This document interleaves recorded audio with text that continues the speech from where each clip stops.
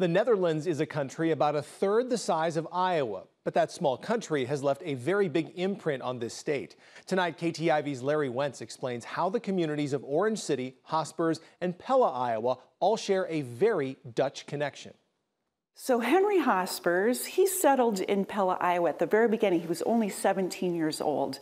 And he and a few others decided they wanted to make a new Dutch colony. It was really supposed to be near Cherokee, Iowa. Somebody had beat them to it. Sarah Heiser is among the many volunteers who have helped revamp this space into the Dutch Heritage Museum. In 1870, Hospers and the first settlers moved to what would become Orange City, named for Dutchman William of Orange, who invaded England to become its king.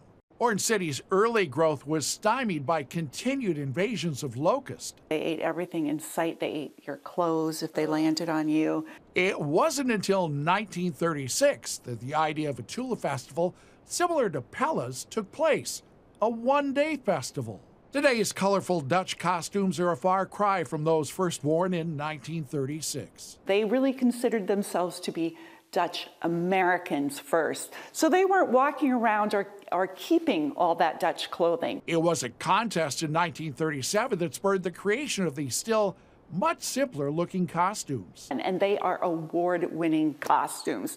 Now they would not pass as authentic Dutch clothing. Through the years, the costumes have grown in creativity, many representing specific areas of the home country. I think at one time there were over 200 provincial clothing varieties in the whole country of the Netherlands. Those hats are hand painted on black fabric, and then you put that on your fabric. So you make a design using nail heads. That's some amazing artistry. Now, the Dutch American Heritage Museum and its annex of Dutch military memorabilia is open from 10 until 6 Saturday. There is a $5 entrance fee for adults.